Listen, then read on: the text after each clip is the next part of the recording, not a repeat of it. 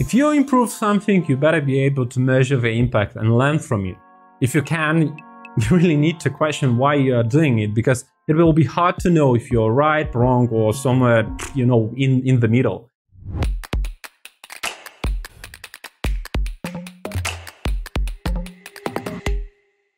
This is Zbigniew, and in this video I'm going to talk about the HEART framework. Framework that Google uses for evaluating the impact of UX changes.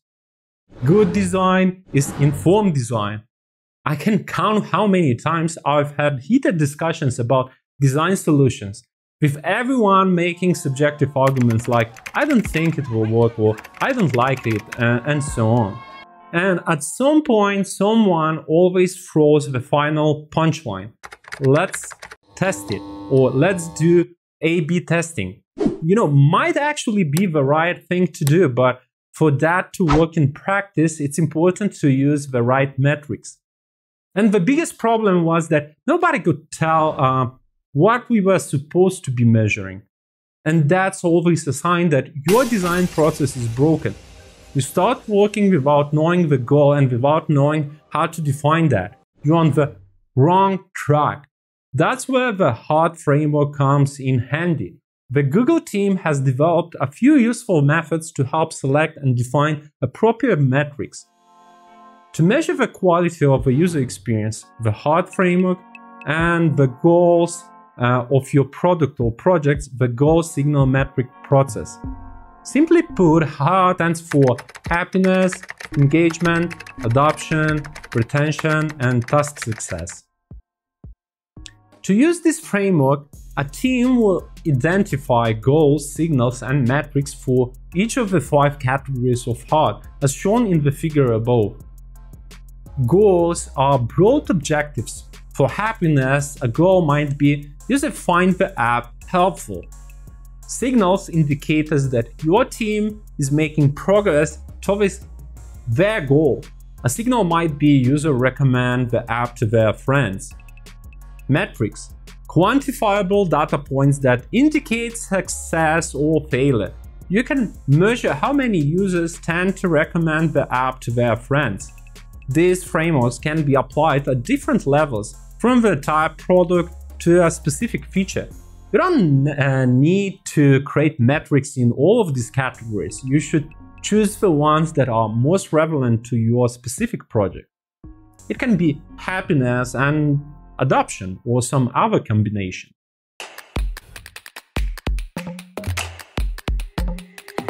Before I get deeper into the details of this framework, I want to highlight a hidden benefit of how this framework could help you in your design career.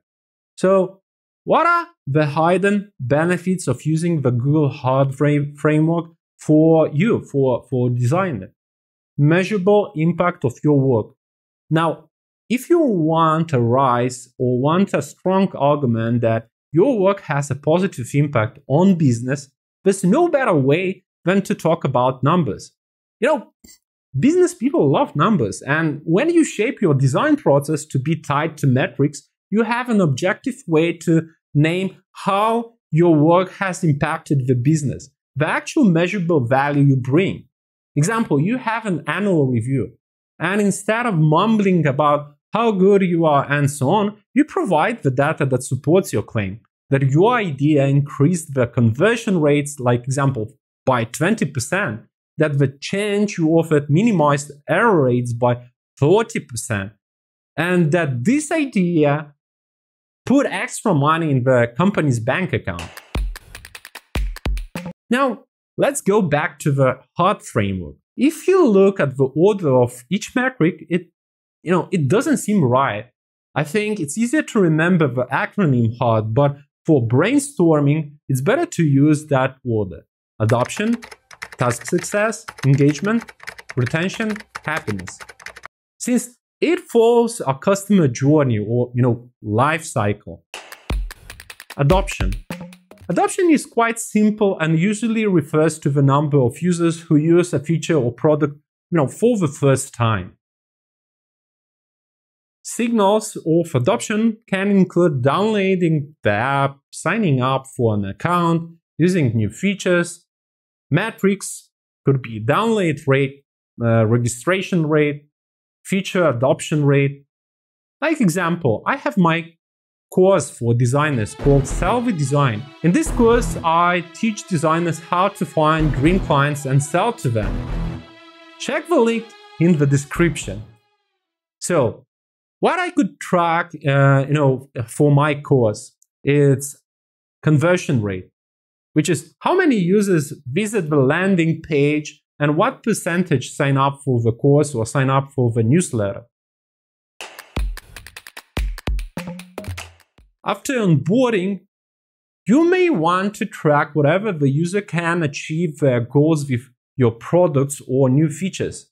Thus, success refers to the efficiency, effectiveness, and error rate of user completing a task with your product's workflow. I can give you a few ideas of signals: incomplete or completed task, time to complete the task, metrics, error rate, time to task completion rate, and etc. A task is more efficient if it takes less time to complete effectively. It is effective when it either completes the task with a higher quality or a higher hit rate. Example, I can track how many people completed the course and how much time it took them. For blog posts, I might track how many readers scrolled all the way to the end of the article and how much time it took them. For complex systems, I can track the time and amount of errors to complete the task. Engagement measures the frequency, intensity, or depth of user engagement with your product. How many users have visited the product in the last 7 days, month, or etc.? How often do they visit my website, or what is the open rate for my emails? Retention measures users' continuous, repeated engagement with the feature or product over the time.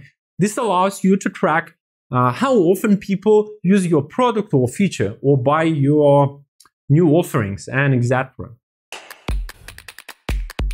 Happiness. How do users feel about your product? Are they satisfied with the quality? Basically, you need measures of user attitudes, which are often collected via surveys. For example, satisfaction, perceived ease of use, and Net Promoter Score.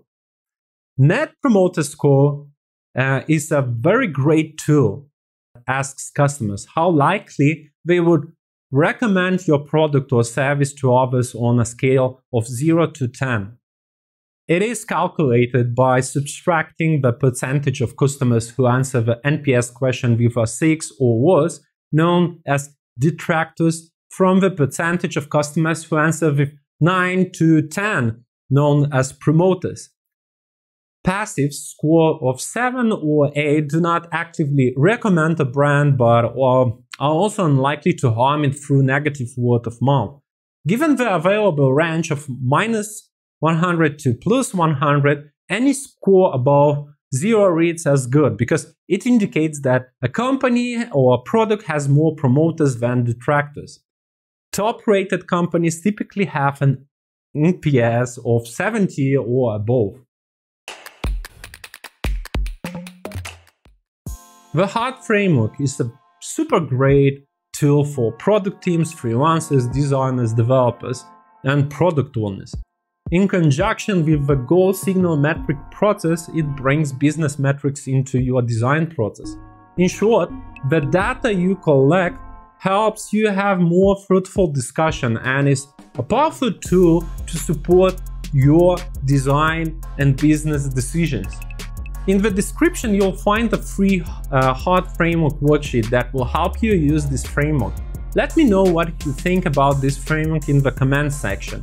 Maybe you have some great usage examples, or maybe I forgot to mention something. For more great content, subscribe to my channel or visit my website. Thank you, subscribe, and see you soon. Millions, gazillions reasons to buy, sell the design that opens freedom. Not an easy button to riches, but switches you to richness.